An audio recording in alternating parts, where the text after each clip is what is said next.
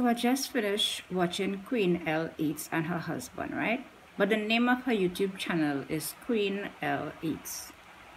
Thank God it's almost time to break my fast. So, because as you know, I eat 10 in the morning, 2 in the afternoon, and nothing till the next day, right? Thank goodness this time when I happened to watch their video, it was almost time to, to end my fasting. So that hunger that I always feel after watching their video, I could finally do something about it. So this is what today's video is about. To make some porridge. I want to make some flour porridge. So what I am going to do is patch some flour, and I want to show you how I patch my flour before I make my flour porridge.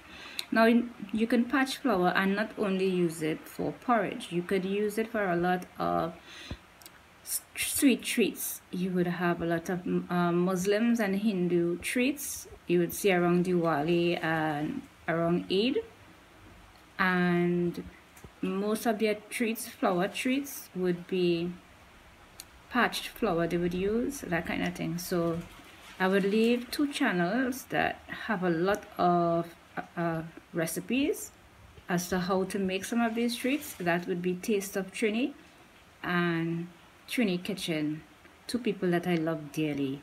So you would go over and check them out for those treats. I will leave the link in the cards above and also in the end screen. So let's get cracking with the patch flour recipe. And also don't forget to check out Queen L Eats channel that have me feeling this hungry right now. And thankfully my fast is about to finish, so I could go and do something about that hunger that their videos always leaving me in. So come on in the kitchen with me and let's put this hunger to rest. Let's go and make some patch flour for our flour porridge.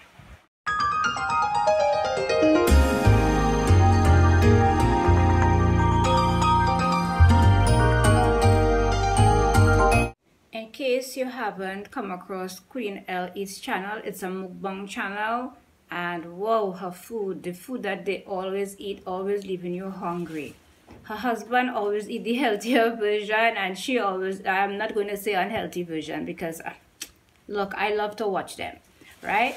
But so check out their YouTube channel. Real nice couple, real nice people. So I think he's trying to get her on the healthy bandwagon, but let me see if she will take him up on our offer. But we will still want to see the type of mukbangs that we're getting, right? Oh boy. Well, Queen L Gill, let me make this patch flour to make this porridge, because you and your husband have me feeling very hungry from his healthy version of that mac and cheese with the cauliflower and stuff, and yours with your crab and all of that. So you all have me feeling very hungry, and as I said just now, thank God it's time to break my fast so I can do something finally about that hunger. I keep rambling on and on, so let's get into this video about how to make this patch flour for all those lovely treats or porridge that I am going to make right now. And as I said, the links for Queen L Eats channel would be in the cards. The link for Taste of Trini would be in the cards, and Trini Kitchen. They will all those channels would be in the cards and in the end screen. All right, let's go. To start, I am going to weigh out 1 pound of flour. I am weighing out 1 pound of all-purpose flour because when you do patch the flour, it becomes less. Also, I want to make some pastry dough, so I want to make enough to make my porridge and to make some pastry dough so I can make some beef pie. Alright, so after weighing this out, now you can sift the flour before you weigh it or patch it, or you can patch it and then sift it. So that's what I am doing. I am going to sift after. So as you're seeing here, I have the 1 pound to my preheated pan. I am adding my flour, all-purpose flour, I am going to patch this for 10 minutes on medium low heat. So that's why I preheated the pan, so from the time it got into the pan it would start patching immediately. Alright, so this here is 3 minutes in. This point here I am at 7 minutes in, and it is slightly off-white. You're not going to burn the flour. You don't want the flour brown. You just want a nice off-white color, and the patching is just to take away that floury taste, so it wouldn't taste so floury when you're making your porridge. And also, as I mentioned, you can use it for a lot of sweet treats. And don't forget those links that I mentioned in the cards and in the end screen for those channels, Taste of Trini and Trini Kitchen. This is at 10 minutes here, and I'm done now. I am going to sift it and place some in a container, put some bay leaf and a stick of cinnamon. But let me show you what it is I did before placing it in the container. And don't forget to check out how I dried my bay leaf. That link would be above. So this is what I did. I took some of the patch flour, put it in a sifter, and I sift that flour. You want that flour smooth. Even though there is some little lumps there, I put that in my mortar and I just give it a good little pound, and I keep sifting until all was sifted, and this is what it looks like there. And this is the end result before putting it in the mortar. You see how lovely it looks, and the cinnamon and the bay leaf, once remaining there when it is stored, will continue to make that flour taste good. Alright my peeps, so we finished with our patch flour, so now we're going to make our porridge. So look out for that recipe soon, where we make some porridge with our patch flour. And as you can see, we have the cinnamon and the bay leaf inside of there.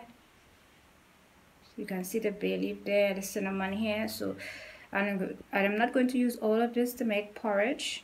I already have some for the porridge, so this is what I intend to use to make some pastry dough, because I'm feeling for some beef pies. So I'm going to use this to make some pastry dough.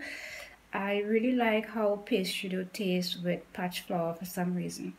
So I'm going to make some pastry dough to make some beef pie with the remaining of my patch flour. So you can patch the flour with cinnamon, grind cinnamon and pieces of bay leaf in it while you're patching it, to put some nice spice and flavor into your patch flour. But I tend to do the whole spice and the whole bay leaf after I have finished patching the flour, and it will continue to add a lot of flavor to the flour.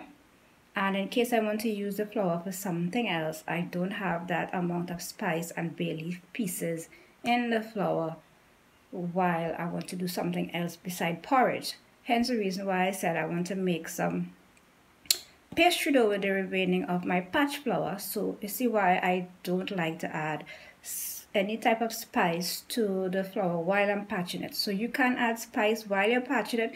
You don't bound to add the spice. You could just patch the plain flour like I did, and if you wish, it is not required, you can add spice to the flour after it is done, and leave it in there just to keep bringing a lot of flavor to your flour.